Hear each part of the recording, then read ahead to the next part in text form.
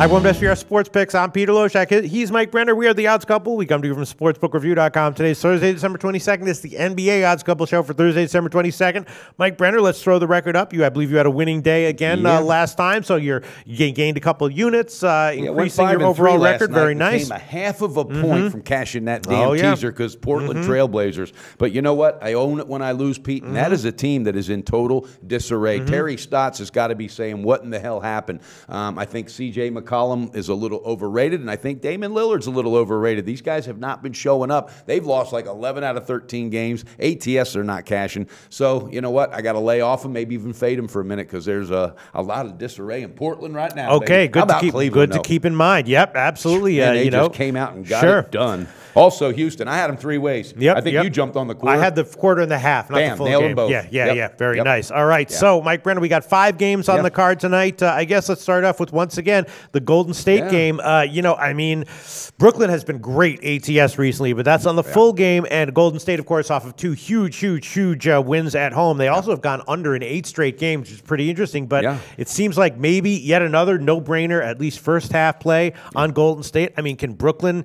What's the full game line sitting at right now? It opened at 14. Now it's up to 14.5, 15, or 15.5. Jeez, so, it's a road game. So, in the first half... Give me that 14.5, Pistol. Are you sure? I'm dead. You sure? I'm more than sure.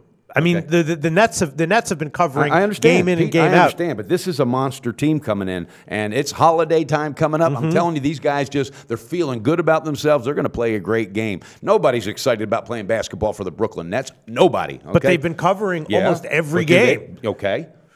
So, so I want the. I'm not saying they're going to. Are you sure? Okay. I'm positive, and I want the best shot line in that first half. All right. Well, we'll give you the bookmaker line minus 14.5, minus 110, and then on the first half, it's about 8.5 or 9. So we can give you 8.5 minus 110. You got it. And I'm going to go with. I'm going to stay off on the quarter. Okay. All right, but I'm going half in the game. I think they just want to keep building on this momentum. They're healthy. They're feeling good. And the rotation, the way that Kerr has the lineup going, he stated 2 days ago, I have a really good feel now for this rotation. So when that starts happening, things start clicking. All right. Even though the Nets are covering, yes, I understand that. Yeah. But this is a team coming in, and I think the Nets are looking for a break anyway. God, this will be they just want to get home for a minute and take a couple days off. I'm all over it, Pistol Pete. Okay, Mike Brenner, you do have some balls there, but your record does speak for itself. Let's go to another game that's interesting. As far for right now, it's a 10-foot bowl, but the Spurs have turned it around. Right, they've covered, I think, 5 in a row or something like that. The Clippers, of course, lost Blake Griffin, won and covered the first game without him, which is something. Guess what? Remember last year, Pete? You and I were on top of that. Last year, when Griffin went down for a good amount, extended amount of time,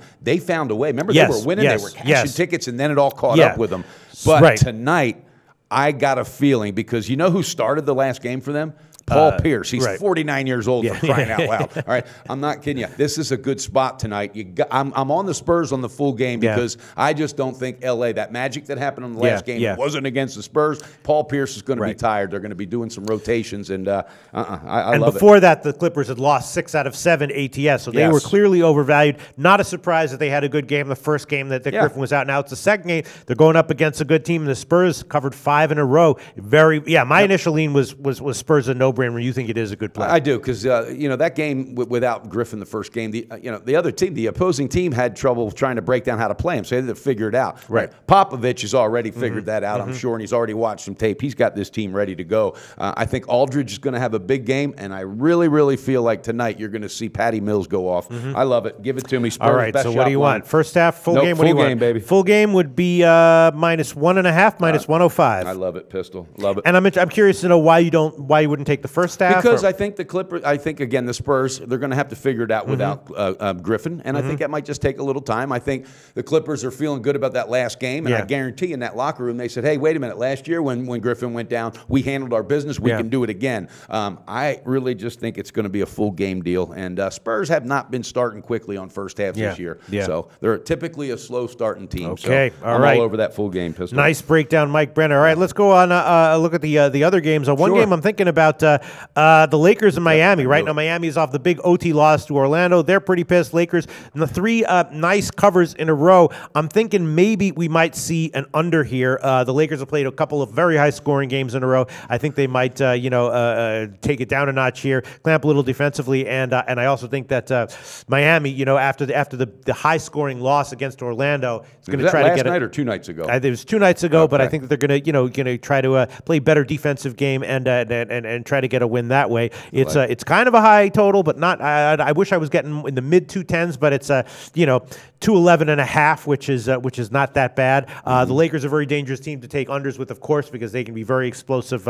offensively, have super high scoring games in the stratosphere. Miami also recently has been doing the same thing, but I think this one is more likely to go under. What do you think, Mike Brenner? I got a nice tidbit for this because I did some reading on that last game, the double overtime loss. All right, they literally told this Whiteside, you're going to be the face of our organization moving forward, signed him to that huge deal.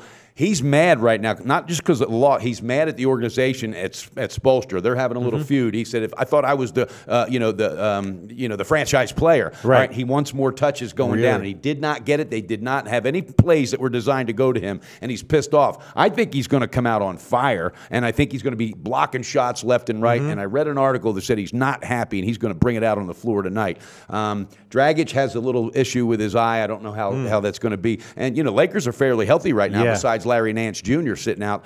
This is a 10-foot pole for me, Pete. Yeah, that's some good research there, Mike Brenner. It sounds to me like story. I mean, what do you think? I mean, the problem is just that maybe if Miami will come out on fire and put up a ton of points, and the Lakers won't play much defense against them. And then again, you got you're talking about Luke Walton. He knows defense is a key to a championship team, so they got to keep buckling down on that. I don't know if this plays too much into it, Pete, but Christmas is around the corner. There's a little break, a couple days off. Maybe these teams just kind of take it easy, want to get the hell home. I don't know.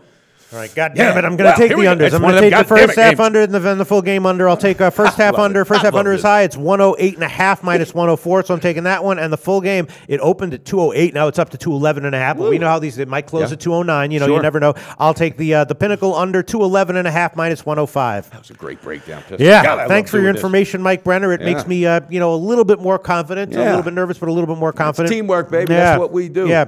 All right, then we have. Let's go to Orlando. Orlando, of course, came off on the winning end of that after having a terrible game right before that. So they're feeling good, and maybe this down spot. The Knicks, of course, they've been an overtrending team. The Knicks have been great ATS on the road, at home, 10-4 ATS at home, and Orlando's been good on the road, 9-6 ATS. On the road, but they are coming off that win, so I'm thinking maybe this is a spot to look at the Knicks. Maybe are they good enough? What's the full game line? It's -5. Are they good enough to give 5 points? I don't know. What do you think? Tough one. I don't know. Yeah, it's a tough one. Porzingis, is everybody healthy? Yeah. Carmelo Anthony, you always have that situation with D. Rose. Yeah, I'm thinking about the over, but I think I'll hold off on that one. Yeah.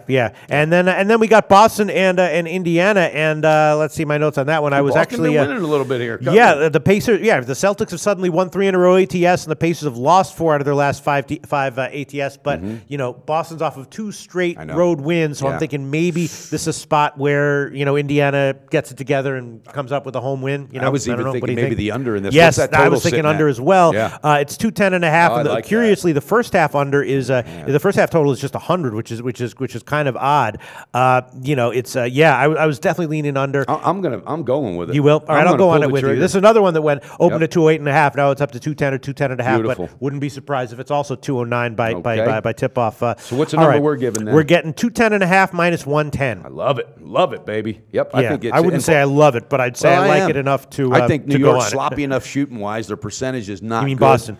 No, I'm talking the Knicks. They don't shoot too well. We're talking about Boston and Indiana. I mean, I'm sorry, I'm saying Knicks. Right. Boston, Indiana shooting. That's what I meant. And there, you know what? There's also that Rodney Stuckey guy was making an impact. He's out now. You got God, I can't think of his name. God bless America. All right. Anyway, Paul George. Okay. Exactly. These guys are. I think they're getting tired as the season's going on, and I really think this is going to be a low-scoring game, Pete. I feel really good about this under. Well, Boston's been an under trender in general this year, and Indiana's been been an under-trender at they're home. Finding a little defense again. Yeah. All right. I'm liking it more and more. Thanks for talking this out with me, Mike Brenner. Yeah, buddy, all right. So what are we on? I'm on the under in Indiana, Boston. I'm on the first half and full game under in Lakers and Miami. And I guess that's about it. What are you on, Mike Brenner? All right. I'm on Golden State first half -8.5 and the full game -14.5. Pistol Pete. I love it. I'm taking the Spurs full game -1.5. And Pistol Pete and I are going to drive that car to the bank on the under with the Boston game 210.5. And I got one more play. Okay. What's you that? Ready? It's a 3-team teaser. Okay. This one's not going to fall a half teasers, a point shy. So those are 6 points plus 120 bet online. All right. That's it. Bet online, baby. I'm going to go with Boston. All right. That'll put you at plus 4.5. Love it.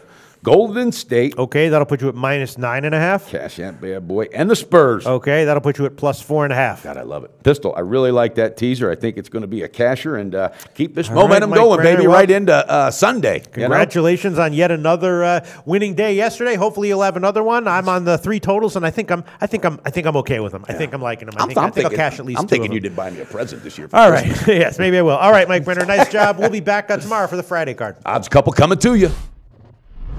Go to SBRodds.com. Browse, compare, and shop live odds available at top online sportsbooks.